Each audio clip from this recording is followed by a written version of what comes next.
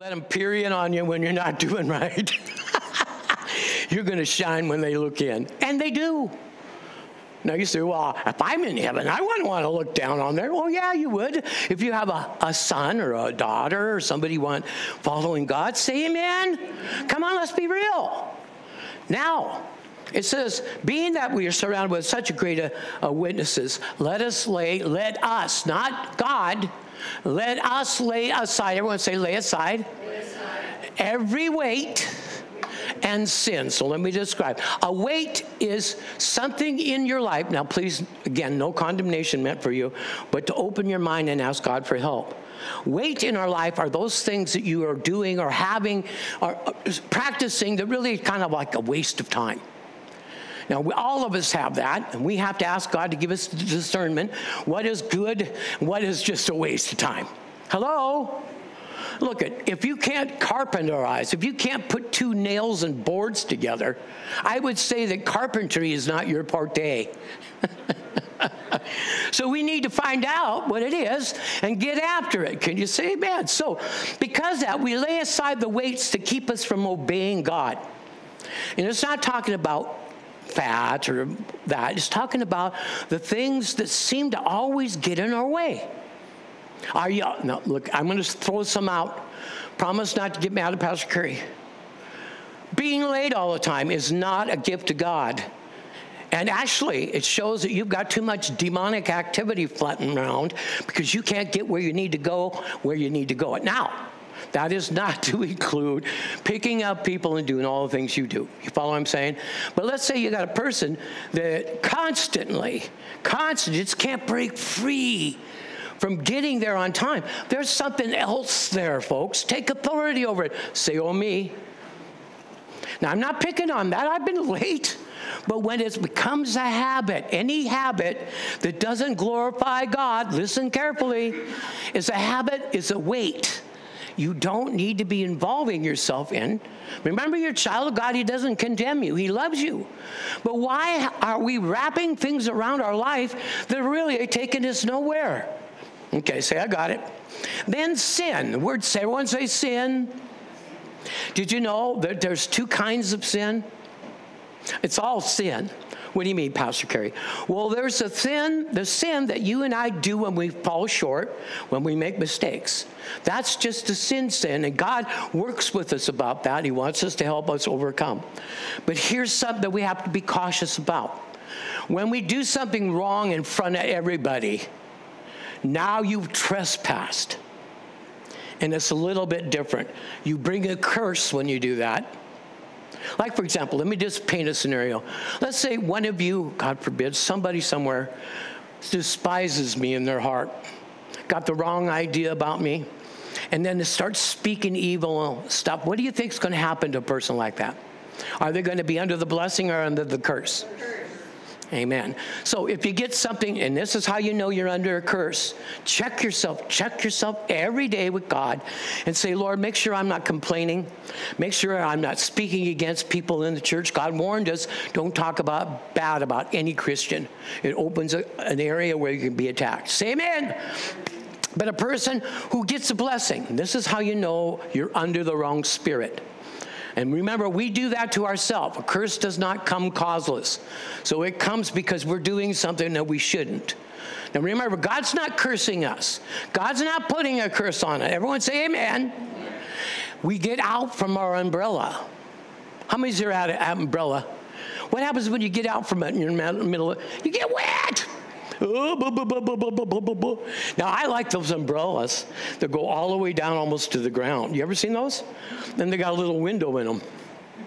And that's where the wind blowing sideways and the rain and amen. Well, you're totally covered in a dome, folks. Goes underneath your feet, all the way around your head, like an eggshell of glory. And when you get out of prayer, that's what you're covered in. Now, it's not until we open our mouth and remove all doubt that the enemy knows that isn't Jesus. So learn this, learn it. You're going to hear it over and over again because there's too many casualties in the body of Christ because they're not applying the word properly. Not because I know it, because the word has been given to us for us to be free and liberated. Can you say amen? Oh man, I'm fired up. So it goes on further to say, and let us run with endurance, that's God's patience in us, the race, the life that is set before us, looking unto the problems, looking unto everybody's faults. I want to make sure you're reading along with me. Looking unto who? Listen, it's so easy for you to notice my faults, and sometimes I do a little fault to see if you're going to do something. I'm a little kind of smart aleck that way. Okay? I want to see how you're going to respond to something. Because God is looking for leadership in his children. He's looking for people that are not going to react to the world and react to things, but respond by the power of God. Can you say amen? Seeing that we have this, right? Look at what the rest of the scripture says. It goes on, it says, looking unto the Jesus, the author, he started our faith, and the finisher of our faith, who for the joy that was set before him endured the cross, despising the shame, and has sat down at the right hand of the Father. You say amen. Did he see that we were going to be in trouble? Yeah. Did he see a family that he was going to gain? So he looked for the good. You know, when you're looking at him, everybody has bad. I must have. I had a guy tell me, I love him so. He says, I've been watching you. You walk around, Kerry, like somebody who walks on water. So I want to make sure I'm always humble. Am I a humble person to you? Okay. Because this is what I said to him. I says, you know, I love you, brother. I says, but maybe I do. Maybe I do walk on water. You don't know, right? Our job is not to be focusing on people. What a discouraging thing. But to focus on Jesus so we can love people. 2 commandments, what are they? Love the Lord thy God with your mind, heart, soul, and strength, and love your neighbor as I have loved you. Forget this as you love yourself part. That's Old Testament. Let me ask you, have you ever felt unloving towards yourself? Well, how would you treat your neighbor then? You see how limited it is? An eye for an eye, tooth for a tooth.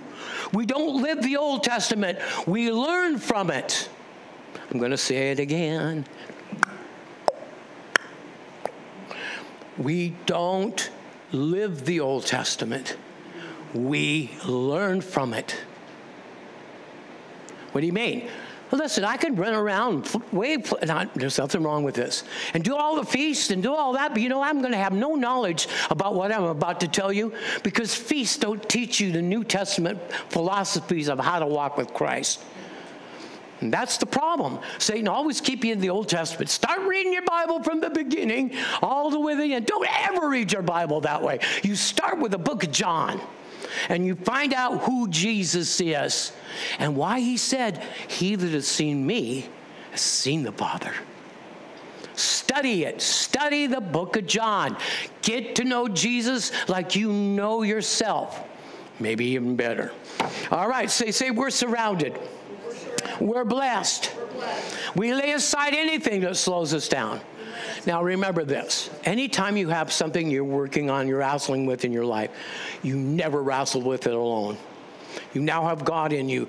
You say, God, I'm having a hard time with this. Help me with this. Can you do that? Yeah. That's all you need to do. And God says, great, I've been waiting for you to ask. Because there are parts of our life, believe it or not, we have not asked God to come in and really help us with. Don't worry. Just ask God to show you what those are so we can invite God. God cannot trespass your will. So if you're unwilling to, or you're unknowledgeable about an area of your life, and it's funny, oftentimes everybody else will show you and point it out to you. But sometimes we're unaware of it ourselves. We go to God and ask him to help us overcome it. Say amen. You know, God is so smart and so wise. He saved us just like we were, didn't he? He saved us just like we were when we came to him, right? But he's smart enough not to leave us that way. You're supposed to be growing and developing. You're supposed to be better today than you were a week ago. Lord, help me, change me, alter me. You know he's a wise master builder. All right, a couple of points I want to give you. Number one, we were and are never alone. Say amen. We may feel alone. We may be surrounded with all kinds of emotions. But the Bible says we're surrounded with a great cloud of witnesses. Can you say amen? That means, there's invisible things around you all the time. Amen. 2, it's our job to go to God and ask Him to help us lay aside the weight and the sin that so easily trips us up. 3, there are 2 areas that we need to concentrate. Notice he said weight and sin, weight and sin. Weight is those things in your life that really God told you, hey, get rid of that. And you're still holding on. Okay, that's a weight. Okay, I defined it a little differently. And the sin just simply means missing the mark. And I told you there are 2 different kinds of sin. One is missing the mark privately, where you don't affect anybody. And then there's somebody like a pastor or somebody that's really in front of a lot of people, just goes out and commits sin. That's going to affect a lot of people. You see what I'm saying? So I always have a thing that I tell everybody: if you're going to go out and blow it, do it by yourself. Come on, laugh with me. Isn't that true? If you're going to go out and have a nasty day, don't let anybody else see you that way. You know what it looks like? Folks, I'm going to tell you what my pastor told me. He says, people never look at the good in you. And when they do, it's great. He says, but they really don't seldom look at the good. They measure themselves by looking at you, how you're doing with how they're doing. Completely unscriptural. Okay, and then, as they're measuring and everything like that, the enemy's just working away and it's doing all. Listen, don't measure yourself up with anybody other than Jesus, because He's the model. He's the chief cornerstone. He's the one that we look at. He's the author and finisher of our faith. He's the first. He's the last. He's the beginning, and He's the end. So we know our God.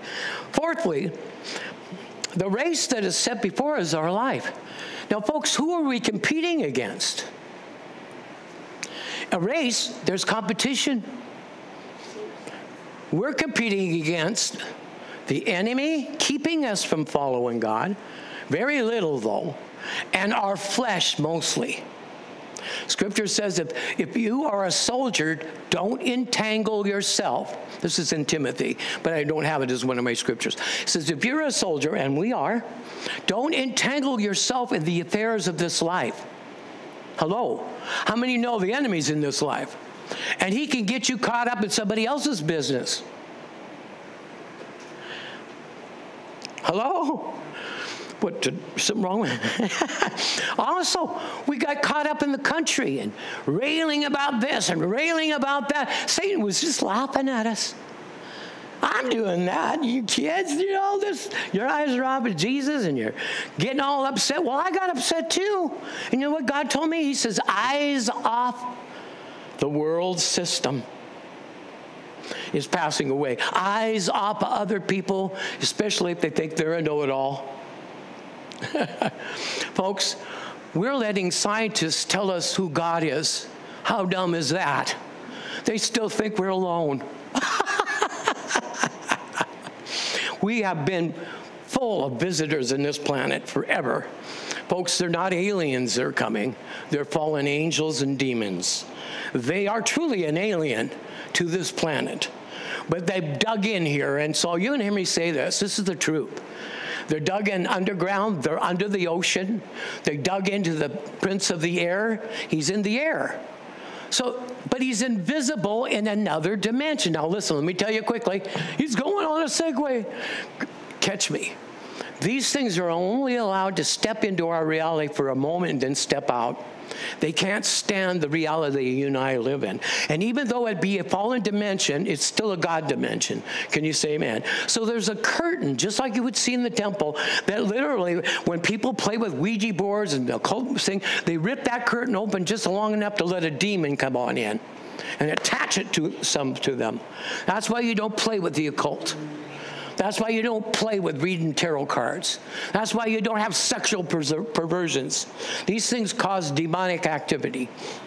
Say, oh me. So this is a fallen planet, but with godly people in it. We got to follow the shepherd on the way out. Can you say amen? All right, so let's go to our next point. Don't preach myself happy. Now this one here. We are soldiers of the cross. Go with me, please, to Mark chapter 8. And we're going to look at verse 34 to 38. We are soldiers of the cross. Now, folks, what does the cross represent to you? Huh? It represents the death to self and Christ's suffering for you. Jesus is not on the cross anymore, is he? It's long gone. But he hung on the cross between heaven and hell to pay the price for our salvation and to strip the devil of his authority. Remember, the devil got his authority from Adam, okay? And he confronted Jesus with it. I'll give you all these nations if you bow down and worship me, he said. Jesus says, get thee behind me, Satan. But the scripture in the Greek says, get thee behind me and keep on going, don't stop. I don't want the devil behind me, do you? Anyway, so let's go on. Mark chapter 8, verse 34. And when he had called his people to himself with his disciples, he said to them, whoever desires to come after me. How many here desire to follow Jesus? Yes. Then what he's about to say is key. If you desire to come after me, let him deny yourself. What is the big thing with our struggles usually during the day is with what? Flesh and self. It's just, it is. So we go to God and we say, Lord, I throw my flesh down. I ask you to crucify it. So you're daily crucified before God. It won't rise up. When you pick it back up and walk out into your life, it won't fight you as hard. But go ahead 2 or 3 days, or not showing up at church, or just going ahead and living like the world, and it'll start weighing down on you, and you'll find yourself beginning to fail when you should be succeeding. Say amen. Amen. All right, so listen to what it says. It goes on. For whoever desires to save his life, that's his selfish life, will lose it. But whoever desires to lose his selfish life will what? And the world. I got to read it again. My eyes are all water. Whoever desires to save his life will lose it. But whoever loses his life for my sake and the gospel's sake will save it. For what will it profit a man if he gains the whole world and lose his own soul? Someone say amen. Or what can he give in exchange for his soul? For whoever is ashamed of me and my words in this adulterous and sinful generation, of him the Son of Man will be also ashamed, and when he comes into the glory of his Father with his holy angels. Now, what are the angels' job? When Jesus comes to get us, what are the angels' job? To collect people from the four winds of the earth. So they're reapers, they're harvesters. Can you say amen? And they're right there. Did you know you used to have 2 of them? And they're big, and they're strong, and they're waiting for you to speak the word so they can work with you. They're God's servants, not yours. Say amen. It goes on a couple points. Number 1, Jesus said to his disciples, if any man desire to come after me, we're to do what? What are we to do to follow Jesus? Deny yourself. How often? All day. Because things are going to pop up. Now, just because you indulge and you want to go get yourself a goodie or a latte, that's not what it's talking about. It's talking about indulging yourself, saying one thing and doing another. Don't tell me you're going to come to church and don't. To me, your life is just a mess, and you're trying to hide it. No, don't hide it. When I look at you, when I look at you, especially people that are not serving God, I see exactly where they're at, where they're going, so I can help them. I'll look at somebody and they'll sit right there and I'll say, yeah, you can count on me. You know, it's really a hard one to deal with sometimes. So let's move on. 2, the natural man, the flesh, has a sinful nature. Remember we talked about in Bible study, we said there's something about sin that I think we overlook. We know that sin is missing the mark. We know sin is doing the wrong thing. It's a selfish decision that displeases God. But also, what is sin? You know it now. The nature of who? Satan. See, people don't see that sin is the nature of Satan. What did Adam and Eve receive when they disobeyed God and ate of the tree? Received Satan's nature in their flesh. That's why we age and don't live forever. That's why we wrinkle up and we have pimples, God forbid. So what do? We lay that down because that's not us. This is not us. This is your servant machine. And your servant machine doesn't tell you what to do. Say, oh me. Next time you start to feel not well, instead of letting the machine say, what are you going to do? Take authority over it and get some God in the machine. It's a machine that's living. It's made out of carbon-based material. And by the way, we weren't made in a test tube. God pulled us out of the earth and breathed life into us. Can you say amen? Amen. All right. Thirdly, we should have God help us prosper and be in health. Do you believe that? If you want your life more prosperous and be in health, which is God's plan for you, you've got to walk with him a little more and listen to how he instructs you. It's a personal thing for us. Amen. Somebody who lives in divine health is wonderful. So let me give you this. How many know there's divine healing? Yes. How many know there's divine health?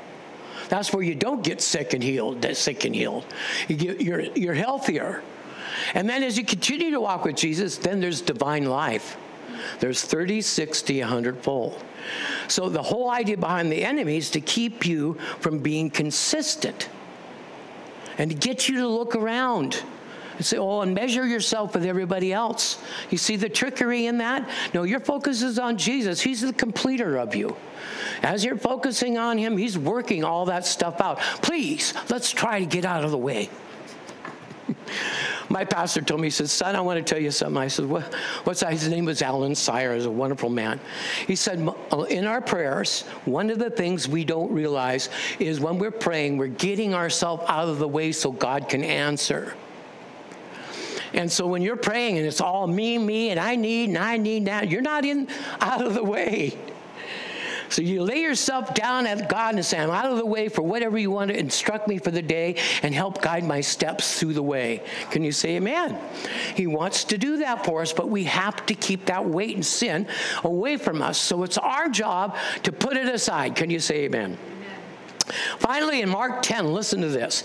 Remember the story of the rich man? He came to Jesus. He was a Jewish rich man. He was a young man. Came to Jesus. He said, what must I do to be saved? And I'm paraphrasing. And Jesus says, how do you read the law? Because Jews read the law. He says to love your mother and father, do not covet, on and on. He went through, but he left a couple out. And Jesus says, all these things are good and wonderful, but there are a couple of things you lack. See, that's why I think people don't ask God, what am I lacking? And show me, God, because he wants to make up the difference. We're afraid to see our lack. Folks, you look at it all day long. We look at our lack. Don't focus on it. How many here still could use some more blessings? Yeah. Right. Those blessings are not negative. They're powerful. You don't want to curse. You want to get a brand new toy, and because your life is so terrible, the thing breaks down. You can't keep it running. Life, family, that's exactly how to bring a curse is go ahead and start doing things that you think you can get away with, and you'll bring a curse on yourself, and even the blessings of God will turn sour. Read it, Deuteronomy 28. It shows us to avoid the curses at all costs. All right, so look what it said, Mark 10. Now as he was going out on the road, there came one running and kneeling before him. He was excited and asked him, good teacher, what shall I do to have eternal life? I told you most of the story. But it goes down in verse 20.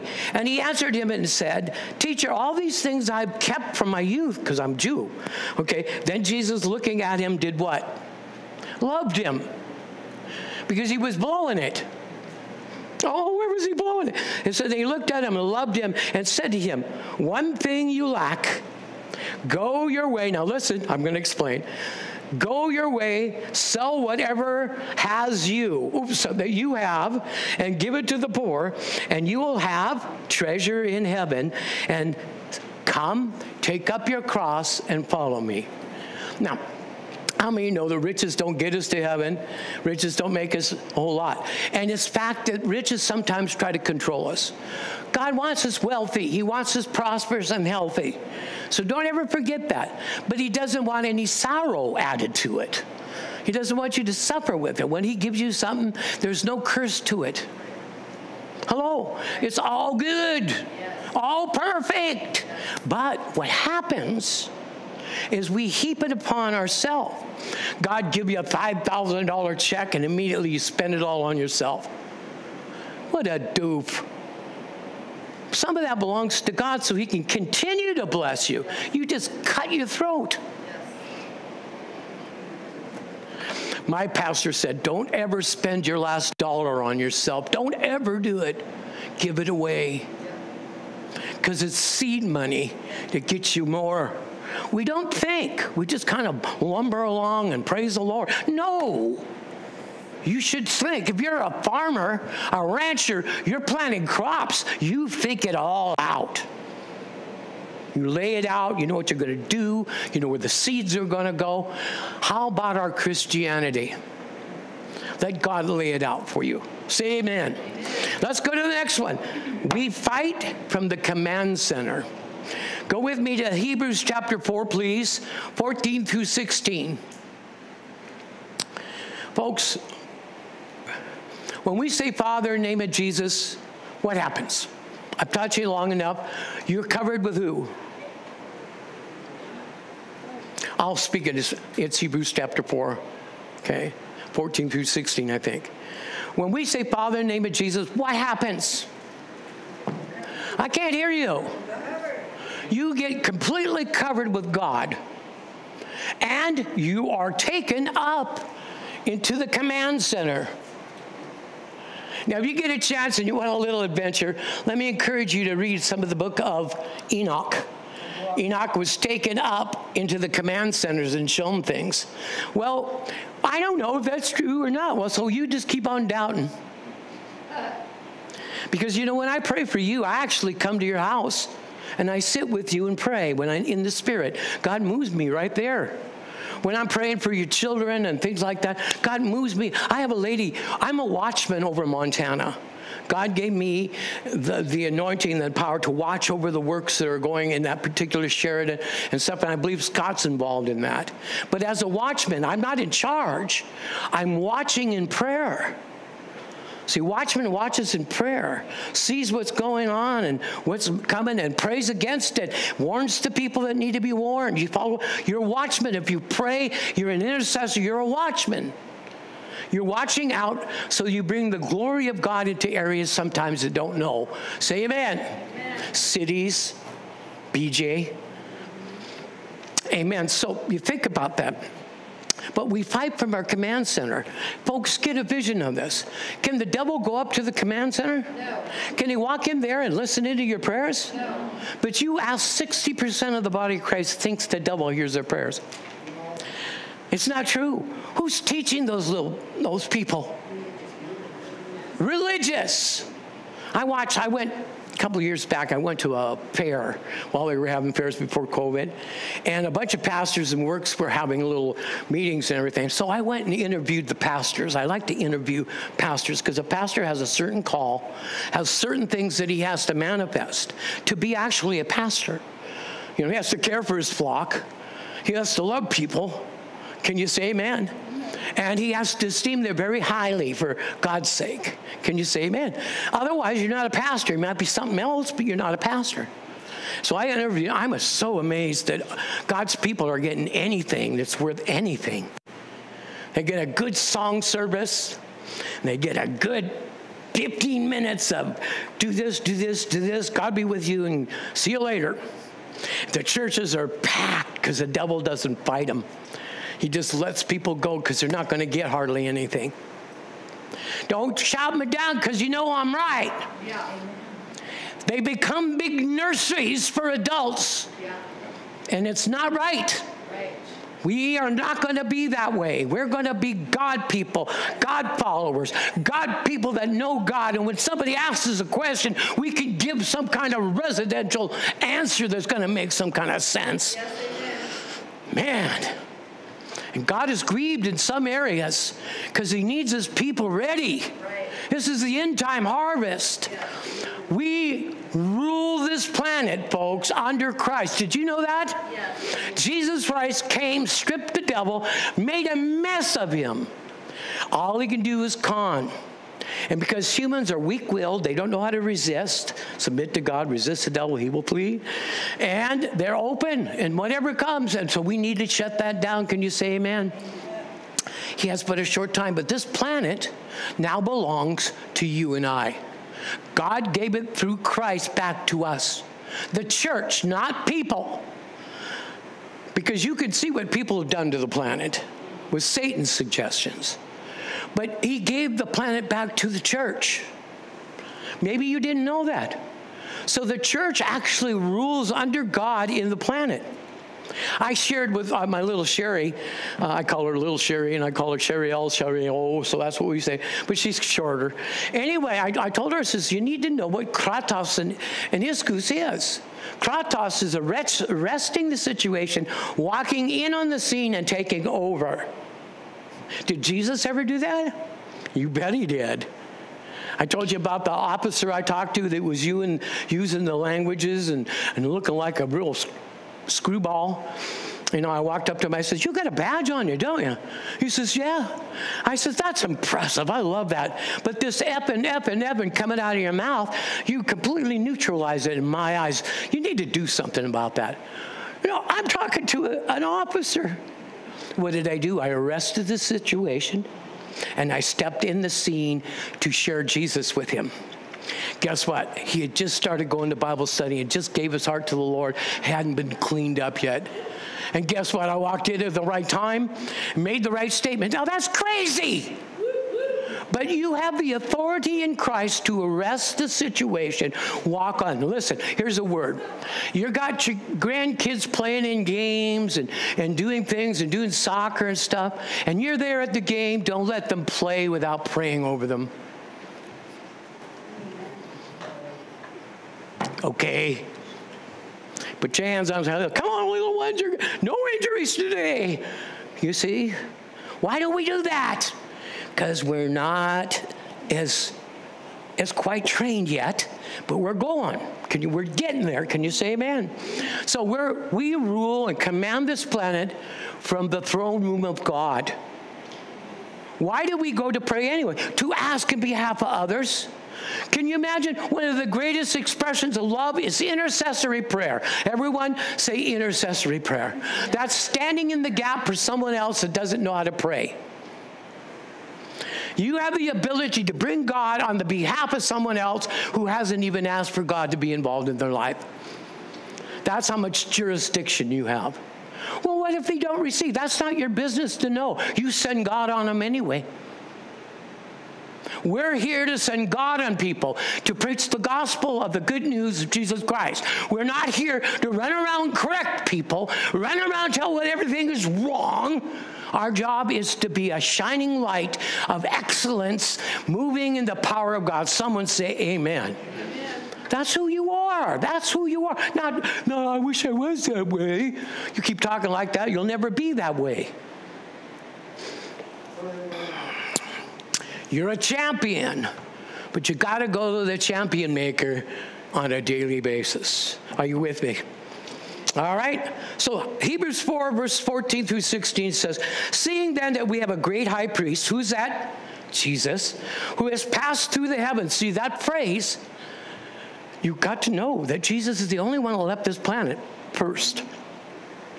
When it says he passed through the heavens, who is the prince of the heavens in the atmosphere? Satan is. Jesus just stomped right on through. And said he led captivity captive. You got to understand, because of that, listen to what else he says. Because of this very thing, let us hold fast the confession of our faith. For we do not have a high priest, Jesus, who cannot sympathize with our weaknesses, but who was in all points tempted like we are, yet without sin. Say amen. Amen. Look what it says now. I got the hiccups. I got to take a break. What do we are to do now, folks? Let us come what? Boldly before the throne of grace to obtain what you need. Can you say amen? Amen. We don't fight from the planet.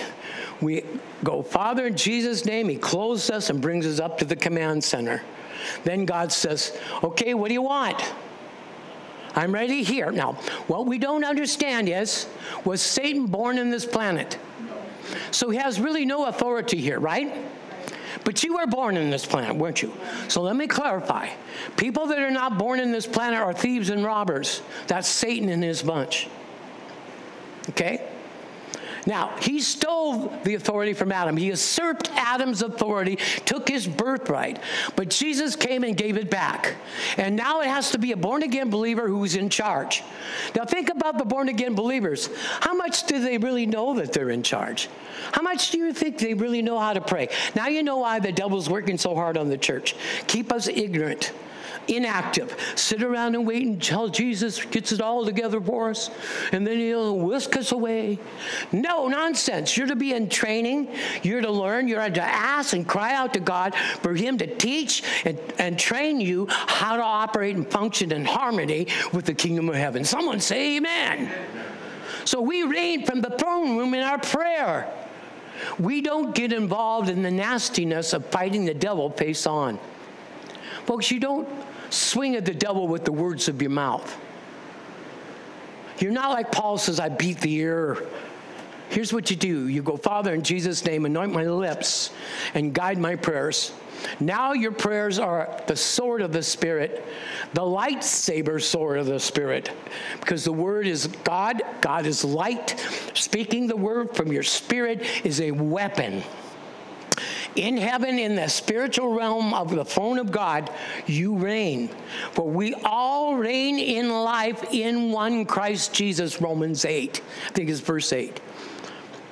Are you getting anything out of this? Yes. Okay, get this, because this is who you are. Satan doesn't want you in the throne room. He wants you so upset, this, that, and so caught up in the affairs of the world, you can't stay in the throne room and get anything done. So say, not me. I love God. I hang out with him. Well, does the throne room always have to be up in heaven? No, it's everywhere you go when you're in communication with God. You have a movable tent throne room. Hello. Now, I have a special spot where I always meet with God, but I don't stop there.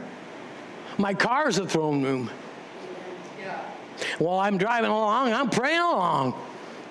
Yeah. I find out that if I'm going to hang around with God, Satan's lost. Yeah. He has no way of, he's going to get anywhere near me. Now, if I shut down, don't pray, get all negative, blah, blah, blah, blah, blah, blah, blah, blah, we're going to be easy pickings, chickens. Yeah. Hello? You'll get plucked, guaranteed. And we don't want that. Say amen. I've done preached myself happy. So seeing that we have that great high priest, let's go on.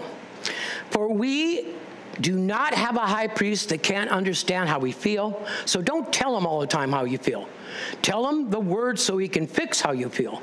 Let us therefore come boldly. Ephesians 2, I love what it says, verse 4 through 6.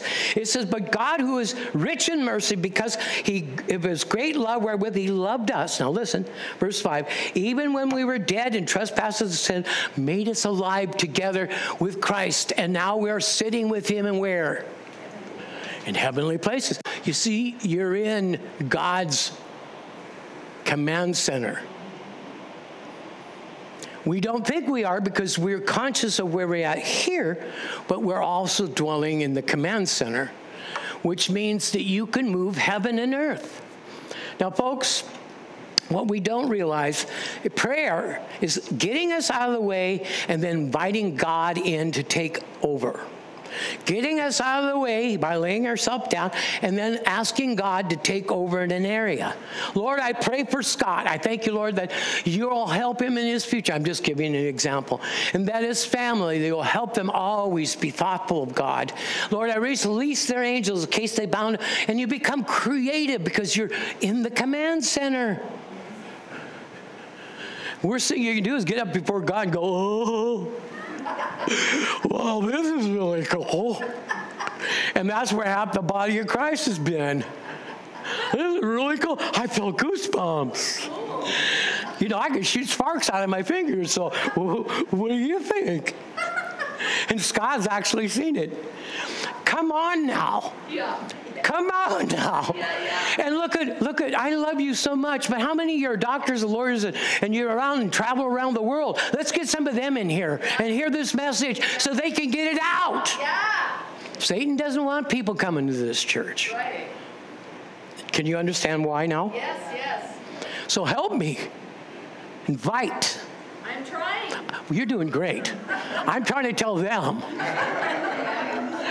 It's okay.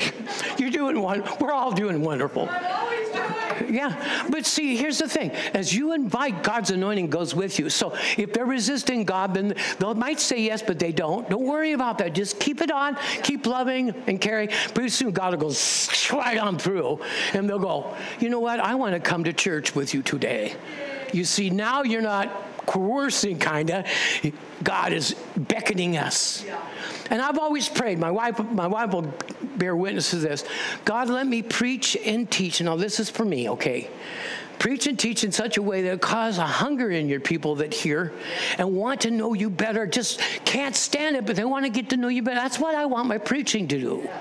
I don't want to dazzle you with information, tell you how much I know, because I can do that too. But that isn't going to cause you to want to hunger for God and really desire for God. Can you say amen? So everyone says, I am privileged to dwell in the command center of God. He needs my authority, listen, on this planet as a person born here to continue to invite him in behalf of others. Now you see, he needs for us to ask him, because he doesn't bypass the thing he gave. He said, Peggy, I give you authority over the fish of the sea, the fowl of the air, all the things. The earth is yours. Now invite me to get involved. That's where God is at. Hello? Yeah. And if you get somebody like Linda back there who's been praying for her family for years and years, her family hasn't got a chance. Because all that mountain up prayer is working together for their good to get them saved. Amen. I always do it this way. Lord, you know how to reach so-and-so. I don't know how to reach them. So go in there and do what you do best. You pray like that and see the results. That's for you, sister. You got family that you want God to do the best for you. It's going to happen to you for Pauline. Woo! Thank you, God. I just get all excited about this stuff. All right. So we found out that we rule and reign from the command center, don't we? Yeah. All right. Let's talk about our hedge, and then we're running out of time. Oh, wow, God is good. Rebuilding the hedge of protection. Go with me to Philippians chapter 4, please. Verses 4 through 9, very familiar, 4 through 8. A very familiar scripture, but this is how to maintain your hedge, okay? Everyone say, maintain my hedge. Now, remember I told you that when you were born, you had a hedge about you. But when we got a little older, we ripped it down because we didn't know why. And then we got born again, and that hedge is put right back around us. That's that incubation time when you first got saved. You could do nothing wrong. It just seemed everything was happy when you first got saved. Then all of a sudden things changed. That was that incubation time that God gave you. But he's got a hedge about you. Now here's what happened. When you and I speak contrary to the word, we chisel away our hedge. When you and I don't pray, our hedge can't grow. So your prayer builds your hedge back up again. Say amen. So lack of prayer, you're going to have very little hedge, and you're going to have more trials and temptations than normal. As you pray and as you submit to God and love God and let God, he rebuilds your hedge through your prayers, and pretty soon you'll find the enemy not getting in, not able to do some of the stuff that he used to do all the time. Hello? Anybody experiencing that? Oh, yeah. Yeah. I love that. You mean to tell me, Pastor Kerry, there's hope for us? Hope for all of us, amen. I got to take a swig. I didn't get a chance to eat my breakfast this morning, so I got to have some substance. All right. Rebuilding the hedge. Philippians 4.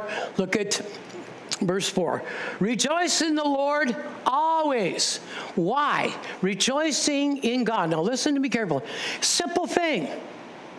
Okay? Because it keeps the waters moving. Thank you, Lord. Oh, I'm so happy. Thank you, God. Thank you, God. And yet you got stuff over here going wrong. Thank you, God. I appreciate it. Why? Because the bubbles that keeps the water moving, and you're filled with spiritual water. And when the water sits, you're going to get stale. Dale? You keep the water bubbling. Hello? Yeah. And you do that by meeting with God on a daily basis. Say amen. Okay, rejoice always. Again, I say rejoice. Let your gentleness, not your anger, not you being right, that you're a humble, gentle person, be known to all men. Say amen. It's the humble that usually get her done. Because they don't brag, they don't do anything, they don't have extra fights. Humble people get exalted. Yeah. You exalt yourself and you'll become humbled. Amen. And you'll embarrass yourself. And we don't want that to happen to you. All right, goes on further to say, be anxious for nothing. How much? Anxious means don't worry about a thing. Anxious. Have you ever felt yourself anxious? Oh, yeah. Sure. Who do you think's bringing that feeling? Not your thoughts. The enemy is. Then your thoughts go. As soon as you start feeling anxious, then your mind kicks in. Let me tell you, I wonder what's going on with me. Yeah. I wonder what's going on with me. And the devil says, hey, I got a few suggestions. You're this, you're that, you got this, you got that.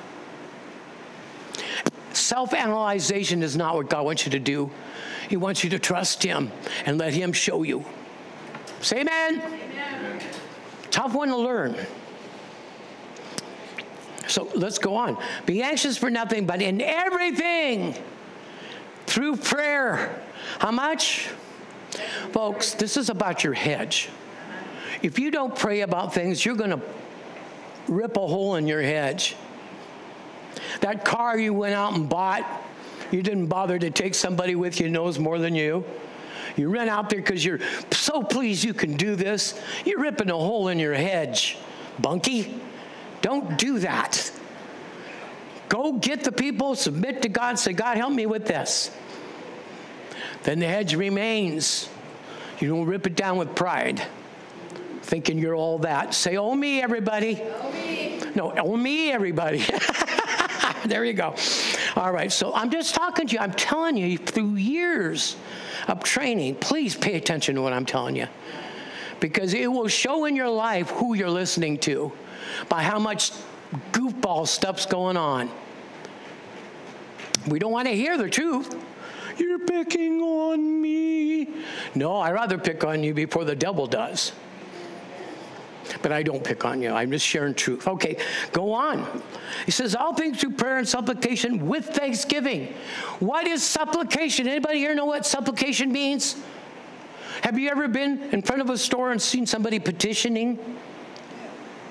Supplication means to petition the Lord. Lord, your word says you would save my household. Therefore, in Jesus' name, I petition you.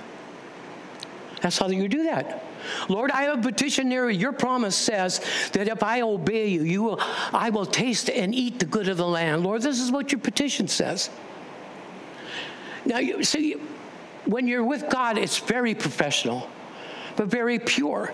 This is my request and my petition. Well, doesn't he know before you ask? Yes, he does. But unless you ask, you ain't going to get it. You have not because you... So once we know that principle works, then we need to ask and ask a lot. Because you're the one that's without. Now, things might be picking up and doing good and everything. But we're still without because some of our family's not saved. Some of our loved ones, some of our friends. Hello.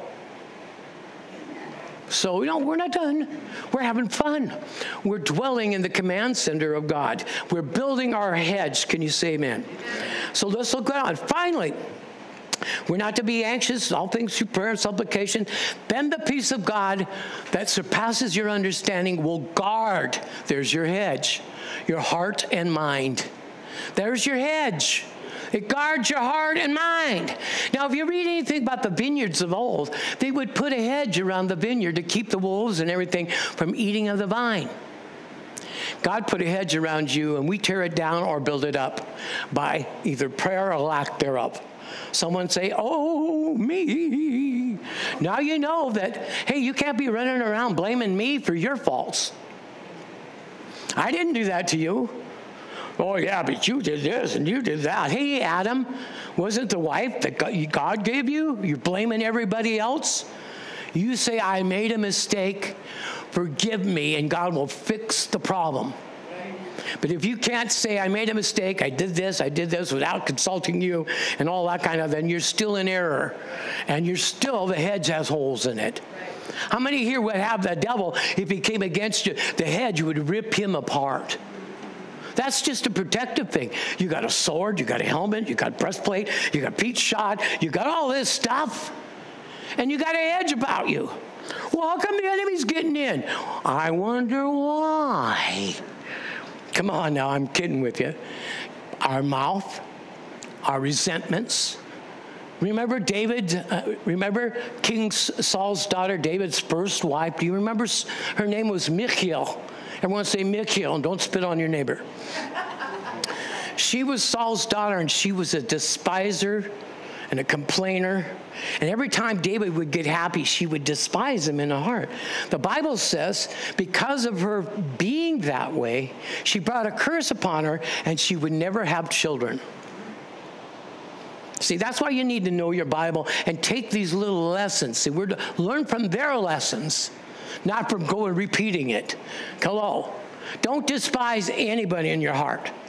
Give it to God and say, Lord, I don't understand and it doesn't feel good. But you take it. Say amen. So we're not polluted.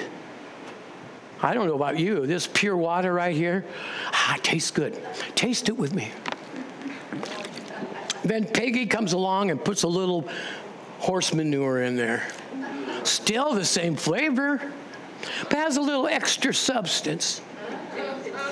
What do you think the devil does?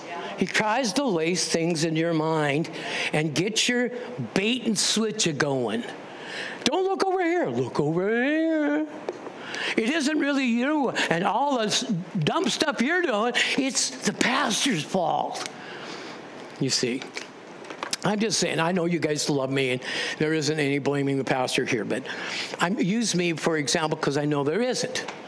When somebody says, you know, we went out for lunch, I said, well, what'd you have, Pastor?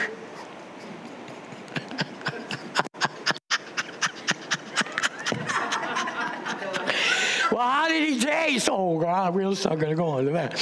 All right, now. Come on, laugh. We're learning the word together. We're understanding who we really are in God. So you don't have to need to be somebody. You are somebody. Satan is trying to hide it from you. That's why he's blinded the minds of them that believe not. And we still suffer from doubt, all of us. We got to wash it out of our head. All right. Amen. Finally, whatever is good, whatever is perfect, whatever is just, whatever is holy, you're to think about those things and not all the other stuff. Say amen. One more scripture and we'll show you about the hedge. Go with me to Job chapter 1, the book of Job. Now, how much do you know about the book of Job? Let me give you a couple of things. It's the oldest book, scriptural scroll in the Bible.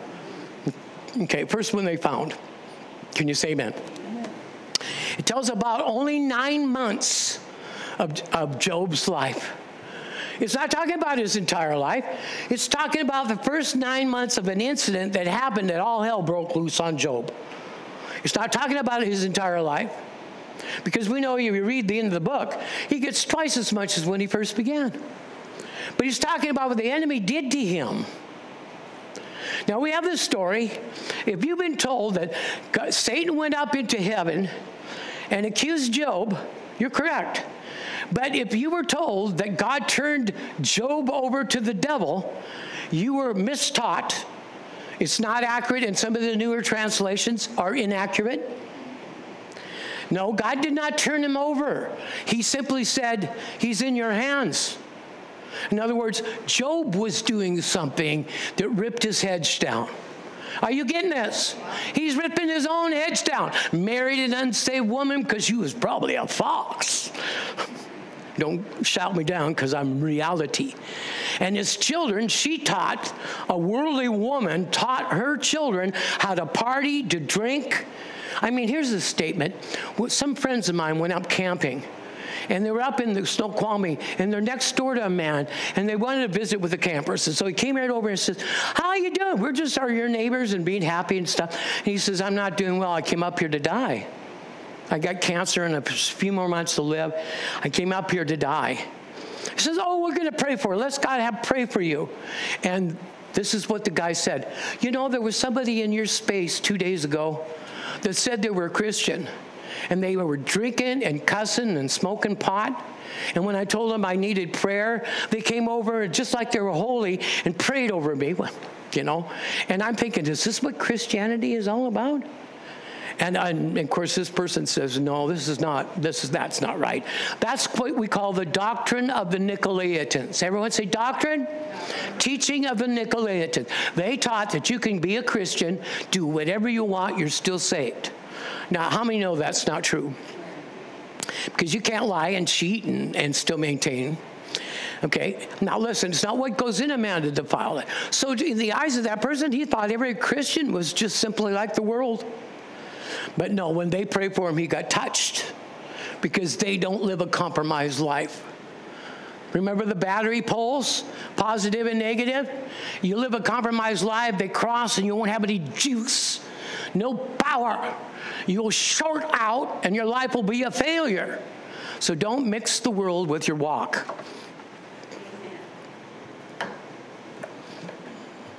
Notice I'm pausing. Because doing that, even though we can enjoy stuff, don't you step out from your umbrella. Don't you move out from your hedge. Everyone say, I got a hedge about me. It follows me and surrounds me everywhere I go on this planet. So when you go to work, you got that hedge around you. And when you go to visit friends, you got that hedge about you. That hedge is to protect you. So beyond anything else, you're going to really make sure what you say and how you talk is good and won't rip your hedge down. Say amen. Amen. That you don't become your own worst enemy. All right, almost done with you. My word. Job chapter 1, verse 8. Now there was a day when the sons of God, everyone say sons of God, these are angels. They are not the daughters of Cain's kids. These are fallen angels. The Greek word, the Hebrew word is B'nai Ha Elohim. Everyone say B'nai Ha Elohim. It means angels. They remember they're an Elohim, but they're a little lower than God. How many gods are there? One God in three persons. The first three Elohim, the rest are copies. All the angels, all the things that we see in the scripture, they're all servants of God, but you are a child of God. That's the only difference. Satan didn't like that, did he? Very jealous fella. I'm smelling smoke, devil.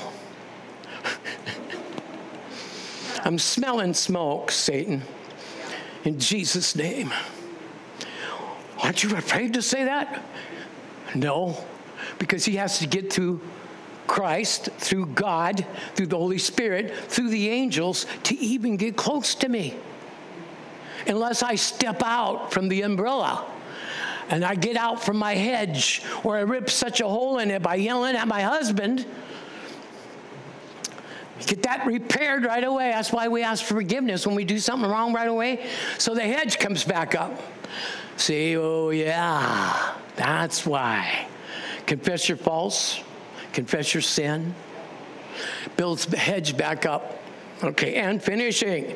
So they came in and presented themselves, and came to present themselves before the Lord, and Satan came in amongst them. I thought God threw Satan out of heaven. When did God throw Satan out of heaven? Before the creation of Adam and Eve. So what's he doing back into heaven? If God threw him out of heaven, isn't he thrown out? How did he get back up? With the rest of the angels presenting himself. Adam's authority. Adam gave the planet to him, so now Satan has a planet to get back into heaven. God can't do a thing about it. And so it says it was so affected that the throne room of God was affected. It had to be cleansed because Satan came up on Adam's authority and waggled his daggle. Hello? And said, from walking to and fro in the earth, which Adam gave me. Do you see? Yeah. So how did he get back in there? He got through Adam's authority. What did God do when Jesus came? Jesus came and stripped him and cast him back out of heaven. That's why he says, and I beheld Satan fall from lightning. He cast him back out and gave the planet back to you and I, the church, not just humans. Because humans without Jesus serve a different God. Your dentist, when he's looking at you, you know, you ask him if he's saved. You going to drill on me? You better know Jesus. I'm kidding with you. Woo! Man, the power of God's on me. So it says, look, so he said to Satan, where are you coming from? And Satan answered, he says, from going to and fro in the earth and from walking back and forth in it. Then the Lord said to Satan, have you considered, set your eyes to devour my servant Job? That's the word consider. There's none like him in all the earth, a blameless, an upright man who fears God and hates evil. Now, Job was in real big trouble, but what is God saying about Job? You notice Job did not pick on any of his faults. God did not say Job is a mess. Job's already in your power. Job's this, Job's that. God never talks about his children in any negative way. Everyone smile. This is my God loves me. He brags on you, matter of fact. That's why we need to get with it. Have something he can brag about. Him, not us. Okay, so when was Satan kicked out of heaven? Before the creation of Adam and Eve. How did he get there? You already answered that. What are you going to do in a place where it says the evil spirits left the presence of the Lord and went to Saul? God doesn't have any evil spirits to send to Saul. But Satan, remember, he got up on Adam's authority. So Satan was coming in on a regular basis and mouthing off in front of God on Adam's authority. That's why Jesus came. Stripped him of it. Now, Satan cannot leave the planet now. He's not out there flying around in spaceships. Hello? And there's no aliens visiting us. And I know to tell you that because there's probably life somewhere else. I know heaven's a planet. But they're not visiting us. Why? Because we're hostile. We kill things we don't understand. We're a demonic-driven, warlike society who wants to come and say peace. And what is the message these aliens are telling us? Keep the planet clean and let us rule the planet for you. Yeah, the message is, we want to rule the planet. You'll be subservient to us. Who does that sound like? I actually got an interview by the government, snuck into me, of a demonic spirit, looks like an alien, telling everybody what the real gospel is. I made up God. God is not real. We made it to give the human beings for a religious release. And you see some guy got that little spirit, looks like a little gray alien talking to you. Did I send you that clip? Pretty, yeah, I sent him a clip of it.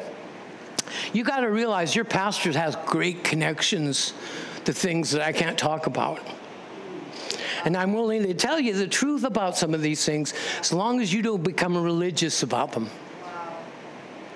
There is something flying up there. They've been going along since cavemen. Folks, how about these Neanderthals and all these things, bones that they're finding? These are Satan trying to make mankind to replace Adam. He's trying to make hybrids. What do you mean? Look at Genesis 6, where the sons of God fell and had sex with men and produced an offspring called the Nephilim, and God had to destroy the planet for it. Now, don't forget those things. Wow. This is nothing. This is still Sunday school. So you got to know that your key man is God, and to be with him, inseparable. You're married, God must be the center of your Christianity and your marriage. Yes. Holding both partners together. Yes. Has to be the center of our country, our family, all those things. Yeah. So now, did you learn anything today? Yeah. I didn't bore you, did I? No. So now you know you rule and reign through the command center. The command center is God's center. Yeah. Okay, now listen. You do it with God. So say, I'm a mountain mover. Mountain mover. I'm a sin defacer. I'm a devil chaser. Overcoming child of God. Would you give the Lord a praise? Amen.